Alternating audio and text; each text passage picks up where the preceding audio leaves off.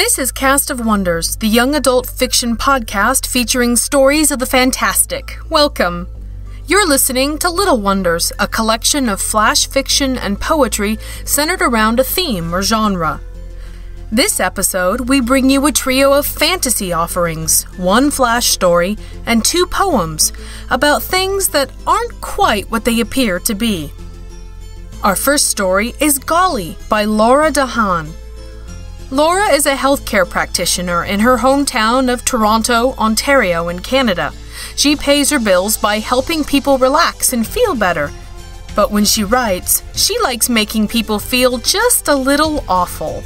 She has a couple stories coming out in autumn, one in Postscripts to Darkness 4 about a new kind of danger posed by an invasive species, and one in Andromeda Spaceway's In-Flight magazine involving a zombie cowboy and a talking snake. Something for everyone. You can find her on Twitter at WriteInRooster and follow the bizarre travelogues of the much put-upon tourist, Topher Topher. Golly is narrated for you by Melissa Bugay. Melissa is the proud mom of an 8-year-old boy and a 5-year-old girl. She's a special educator in her 14th year of teaching. Melissa has taught all grade levels from preschool to grade 5 in both general and special education. This year, however, she's taking a leap in her teaching as she enters the high school levels as a conceptual physics teacher. She co-writes and co-produces an original children's story podcast with her husband Chris called Nightlight Stories. And she also writes a personal blog called According to Mags about her children's silly antics that keep her and her readers entertained. Melissa enjoys presenting with her husband at different state conferences on the subjects of audio stories and podcasting. We'll have links for you of these and all the other websites we mention in our show notes. Ready for some stories? Good, because surprising things come in small packages.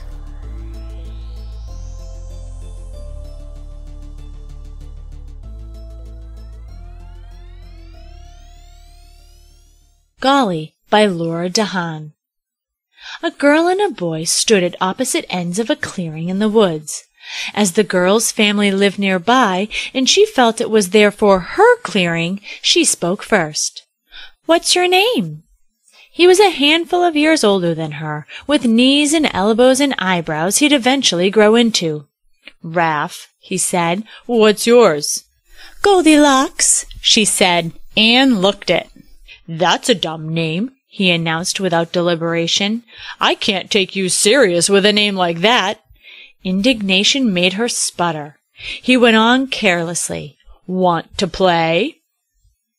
Goldilocks' family was one that had fled the Eastwise Kingdom after the bad enchantment had settled there, and she hadn't met any other children since. "All right," she allowed, "but I'm going to call you Ruffian." "I'm going to call you Golly," he said, and Goldilocks needed no other enticement to follow his cry of, "Catch me if you can!" They stopped by a stream and looked for frogs and fish and enchanted princesses, and climbed trees and dared each other to throw rocks at a hornet nest, and ran hollering when they were chased by the angry hive. Raph led them further and further afield with a wave of his hand, claiming dominance over the woods. "Only don't go that way," he said, and to Goldilocks it seemed his nonchalant gesture encompassed a good deal of that way. "There's bears in those parts. Bears are the worst." "What do they look like?" said Goldilocks, who had never seen a bear. "Oh, they're big. Bigger than that tree, I guess," he said with another lazy gesture toward a mature pine. "They've got big blunt faces and big blunt teeth, and they sneak up on you when you're wide awake and pounce!" He leapt on her back, and they fell in a tangle. "Get off, dope!" she kicked and pounded with her fists, and he rolled off, laughing. "Anyway, they do," he said. "One more game?" she said. "I need to get home soon." "We'll need a flag," he said. "Hand me your apron." It was stained from various trips to collect berries. Goldilocks undid the knot and passed it to Raph. "Right," he said. "Let's play Capture the Fleeing Flag." "Raph!" she yelled. "Ruffian! Come back here!" She pursued, quickly losing sight, but following his laughter. "You wait till I tell my brother. He'll skin you." "You don't have a brother!" Raph yelled distantly. "You told me so yourself." "Raph!" She was lost and confused. His voice echoed strangely when she heard it at all. "Raph, tell me how to get home!" It was getting dark, and Goldilocks cast about anxiously for a familiar path while trying to remember in which direction the bears lay. East or... No, she muttered, turning in place. There were notches in a tree near her, 3 atop each other. "Someone must have done that," she said to herself, "to mark their path and keep from losing their way." After a quick search, she found another tree nearby with the same 3 notches. Whether they were going to or from, she couldn't say, but she followed them eagerly and soon came upon a little cottage. "Hello?" she called. "Please, I'm lost. Could you? And she trailed off, not quite knowing what could be done. There was no answer. Goldilocks pushed on the door and found it opened in 2 sections, top and bottom. "Perhaps the lower one is for the children to run through," she said, though it seemed doubtful as she still had to stoop down to get inside. It was one room with only some supporting beams and a partition to separate the space at all. A fireplace sat in one wall, ashes and embers in its pit. The floor was covered with animal skins, great big ones with coarse, shaggy hair. A few long bones lay scattered in a corner, looking gnawed upon. "They must have dogs," she said, and laughed suddenly. Of course, the lower door was for the dog to come through, and there was a distinctly doggy smell about the place. More importantly, there was a bowl of raspberries on the table. "It's been so long since lunch, and perhaps if I don't eat very many—" The sound of her own voice was comforting in the quiet room. Soon her eyelids started drooping. "I do hope whoever lives here gets here soon," she said. "Otherwise they'll find me asleep on the floor." Her eyes went to the partition. "Maybe there's a bed behind there. It can't be worse to find me asleep in bed like a sensible person rather than stretched out on the rug." She looked behind the partition at the other end of the room. There was one large bed tucked into the corner, with more furs around its base. The bed was neatly made. It would have been hard to not make it neat, as there were no pillows or blankets on it, only a thin sheet. Goldilocks took off her shoes and snuggled under it. It was not warm at all. "I wonder if they have any children," Goldilocks mumbled. "I hope not. They'd freeze, but perhaps they sleep all piled together." The sound of a door being shut woke her up. Goldilocks held her breath, fearful of discovery. "But how silly!" she scolded herself a moment later. "They must be kind people to sleep together and own dogs. It'd be worse to stay in bed. I'll go present myself." So saying was so doing, and she slipped out from under the sheet and peeked around the partition.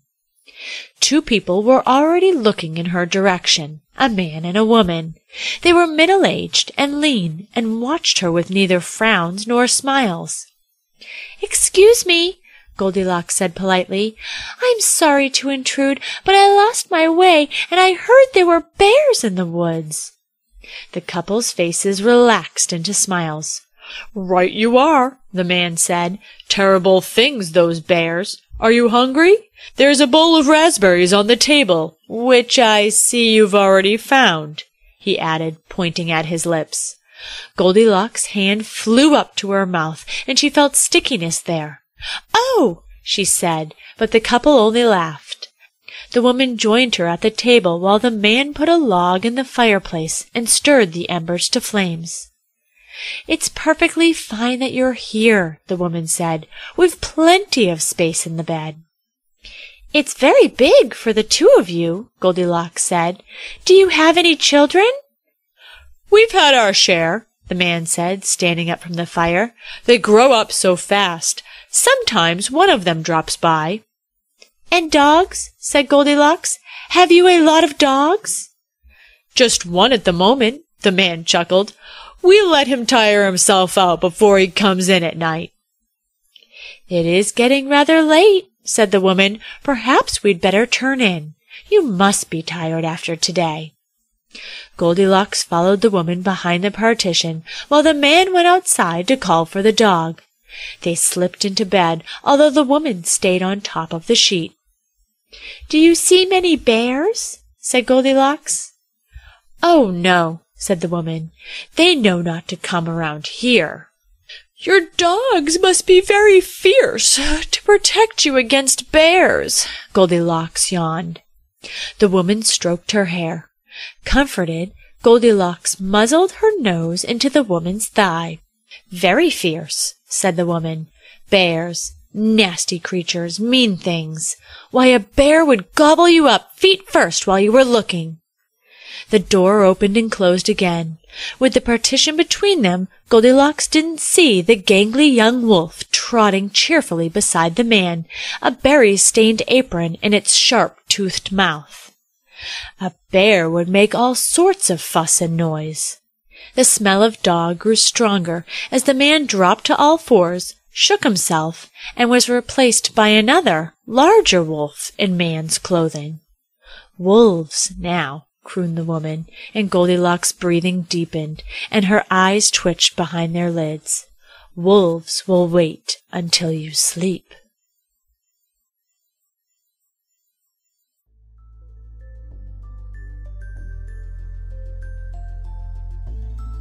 Not what you expected, was it? Retellings of classic fairy tales are very popular right now. It's given authors a chance to expand on the tried and true plots we'd recognize from Disney films with new twists. For example, my all-time favorite fantasy author, Mercedes Lackey, has a series like this as well.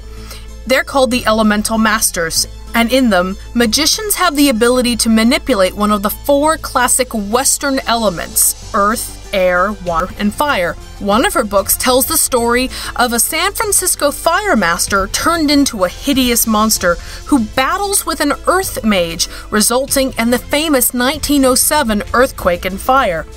Doesn't sound much like the Beauty and the Beast you know, does it? Speaking of elements, our next entry is the poem An Alchemist's Limit by Brian Griggs.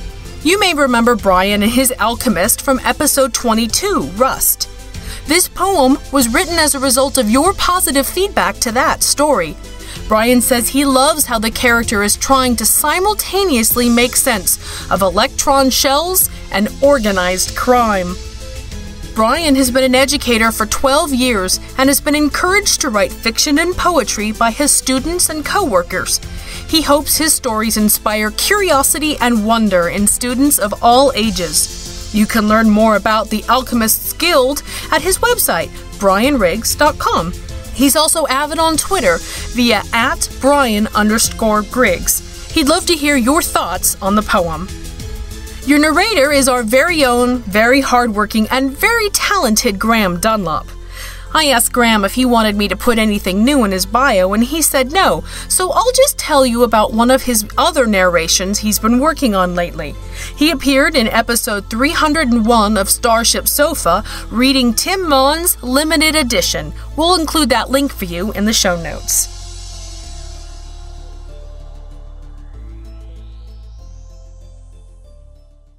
An Alchemist's Limit by Brian Griggs. A flick and a flip, then a proton gloms on with the heat and the flash of a miniature star. Subatomic junk pushed nickel down the table till it shifts and it shines as palladiums smile. But the guild takes a chunk of the loot for the lessons, for protection, for the alchemist's craft. I pause and I think about the Yakuza's cash. How long could I run till I'm caught by my guild? Split the O from the H to make flammable blood. I slump and I sigh. You don't double-cross gods. A flick and a flip, then a proton gloms on with the heat and the flash of a miniature star. Subatomic junk, push nickel down the table till it shifts and it shines as palladiums smile. But the guild takes a chunk of the loot for the lessons, for protection of the alchemist's craft. I pause and I think about the Yakuza's cash. How long can I run till I'm caught by my guild? Split the O from the H to make flammable blood. I slump and I sigh. You don't double-cross gods. A flick and a flip, then a proton gloms on with the heat and the flash of a miniature star. Subatomic junk, push nickel down the table till it shifts and it shines as palladiums smile. But the guild, oh the guild, takes a chunk of the loot for the lessons, for protection of the alchemist's craft. I pause and I think about the Yakuza's cash. How long could I run till I'm caught by my guild? Split the O from the H to make flammable blood. I slump and I sigh. You don't double-cross gods.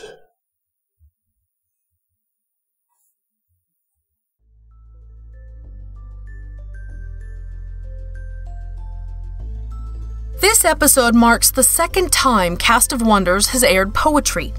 Our first was the very excellent Eggs Under Moon from episode 29, where 3 different narrators brought you their interpretation of a single poem. This time, we decided to try something a little different. I asked the narrators of the poems to read the poem for you 3 different times in different interpretive styles. I agree with Barry that understanding and appreciating a poem improves with repetition, and I'm curious to hear what you think about our new approach. Let us know on the forum. Finally, this episode, Cast of Wonders is pleased to present Empires of the Red Dawn by Jack Murphy. Jack just turned 18, and this piece is his first professional sale. Congratulations, Jack! We hope to see more submissions from him and other young adult creatives in the future. Jack says he's not very good at biographies, so instead he gave us 3 individual words: transient, pantheon, and abjuration. Ooh, good choices. I love it when I have to look up a new word. Your narrator for Empires is my good friend Adam Black. Adam is a recovering neurosciences student, although he's working hard to relapse again. He enjoys reading, bicycling, and shouting into microphones, the last of which he sometimes records. He doesn't have a public web presence yet, which makes him sad, so that'll probably change soon.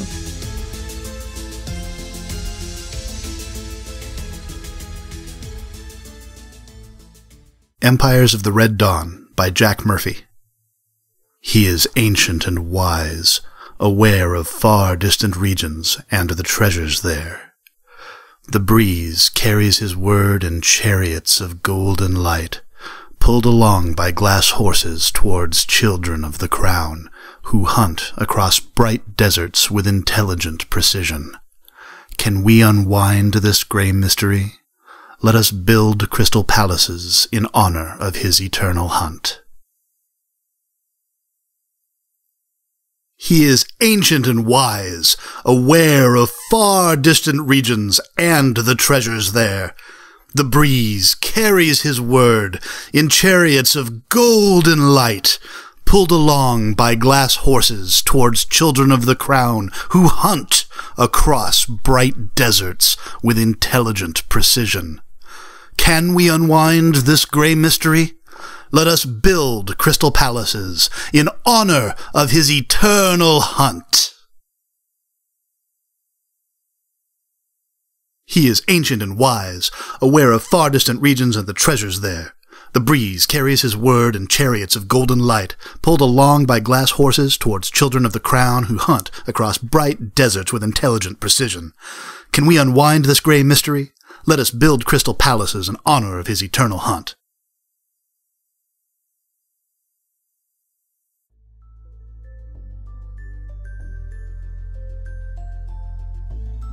It's hard to believe that summer is almost over. How's your summer been going?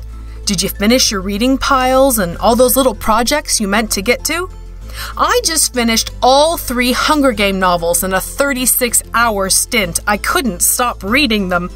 And after I saw City of Bones, I'm considering picking up the rest of the Mortal Instruments series, as well as the other Percy Jackson books, quick before it's back to textbooks for me.